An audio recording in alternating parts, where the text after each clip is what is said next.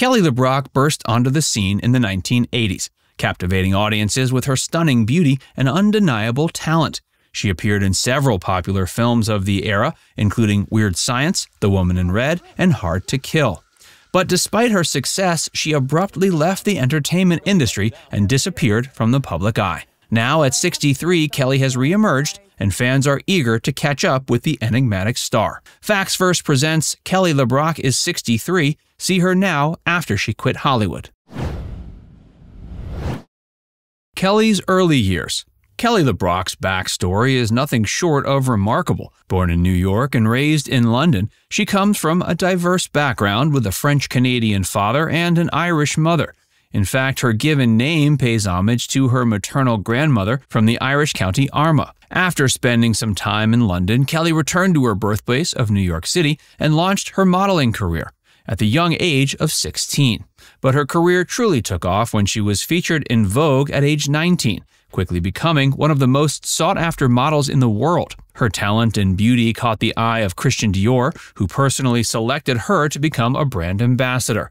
With just 30 days of work per year, Kelly reportedly earned a substantial sum, though the exact figure remains unknown. The Woman in Red. Her path to becoming a pop culture icon wasn't without twists and turns, but it wasn't until she became the spokesperson for Pantene that she truly captured the world's attention. Her appearance in one of the brand's most iconic advertisements helped to make her a recognizable face, thanks in part because of her memorable line, "Don't hate me because I'm beautiful." In fact, the catchphrase has remained in use to this day, even among those who might not be familiar with Kelly's work. Interestingly, it was perhaps this memorable TV commercial that helped her land her most famous role to date in Weird Science. Her appearance in a steamy shower during the ad may have caught the eye of the film's creators, leading her to casting in the movie. But Weird Science was not actually her first foray into acting, as she had already begun to establish herself as a talented performer before landing the role that would eternally cement her status as a pop culture icon. Her talents as an actress were soon recognized, and she landed the lead role in the 1984 romantic comedy The Woman in Red, which was directed by and starred Gene Wilder. Kelly portrayed Charlotte, a woman who captures the heart of Teddy, played by Wilder, after he becomes obsessed with her following a Marilyn Monroe-style moment over a ventilation grate. It seemed LeBrock's career was beginning to fall into place. The next year, she took the role for which she's best remembered, starring in the comedy sci-fi classic Weird Science. The movie, written and directed by legendary filmmaker John Hughes, also featured the talents of Anthony Michael Hall and Elon Mitchell Smith. The film proved a major success, solidifying Kelly's status as one of the most talented actresses of her generation. Into the Woods. After becoming a household name thanks to her iconic role in Weird Science, Hollywood opened up to LeBrock. Pretty much from there, she could have gone practically anywhere. Her acting prowess was further showcased in the 1990 film Hard to Kill, which also became significant as this was the project where she met future husband Steven Seagal. Despite this, Kelly decided to step away from the limelight following a widely publicized divorce from Seagal in 1996. Speaking to Fox News about her decision to leave Hollywood behind, Kelly revealed that being famous at a young age had caused her more harm than good. She shared that being in the spotlight is not for everyone, and she wanted to raise her children outside the Hollywood bubble. Kelly left Hollywood and lived in what she referred to as the wilderness with her children, without so much as a television, for 25 years. She describes herself as a single mom who did her best to raise her 3 kids. According to her, she could always make the decision to return to her career, but then she would never have the opportunity to return to her children if she left them. At the end of the day, she put her family first. She reflects that while some people can balance their career and family life, for her, the fame was done and dusted. Not only has Kelly thrown away her television, but she's also done her best to stay away from social media. She thinks social media as a whole has gotten out of control, and frankly, she doesn't want anything to do with it. To avoid the frenzy of the online realm, she's gotten rid of her computer and has an internet connection with very low bandwidth and spotty service. Kelly's marriage with Steven Seagal was a nightmare. In 1987, fate brought Kelly LeBrock and Steven Seagal together in Japan. While LeBrock was there for a photo shoot, her publicist introduced her to Seagal, who was an aspiring actor and screenwriter at the time.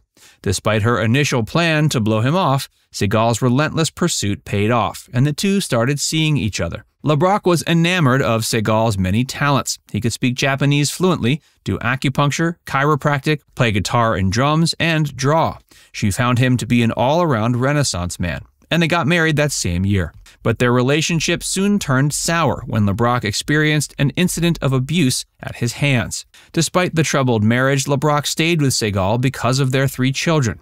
But after 9 years of marriage, they divorced, and LeBrock wrote a tell-all book about her experience.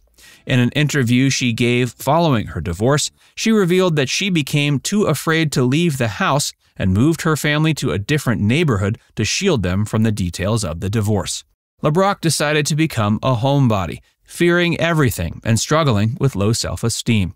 She even got rid of the TV to prevent her children from seeing any news about the divorce. Despite the difficult end to their marriage, LeBrock and Seagal co-starred in the aforementioned 1990 action movie Hard to Kill. It's hard to imagine what it must have been like for LeBrock, having to work with her abuser like that. But all we know is at least she eventually freed herself of his abusive tendencies. Kelly today. After divorcing Seagal, Kelly went on to have 2 brief marriages with Drai and Fred Steck, both of which ended in divorce. But despite her failed marriages, Kelly has remained a devoted mother to her 3 children. She's continued to pursue acting, albeit sporadically, and has appeared in several indie films and TV movies, such as The Sorcerer's Apprentice, Xerophilia, 10 Days in a Madhouse, and A Prince for Christmas. Kelly was last seen on screen in the 2021 film Charlie Boy. She's also shared her personal struggles on reality TV shows such as Celebrity Fit Club, Hell's Kitchen, and Growing Up Supermodel. LeBrock is also passionate about charitable causes and supports animal rights and domestic violence prevention. Following the death of her brother Harold in 2008, Kelly started devoting a significant amount of time to tending to and advocating for the terminally ill.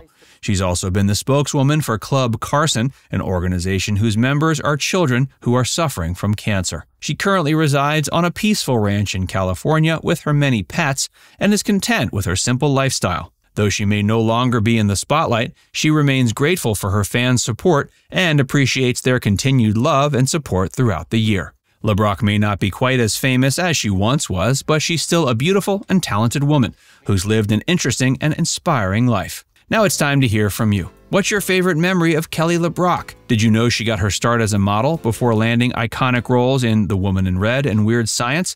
Let us know in the comments section below.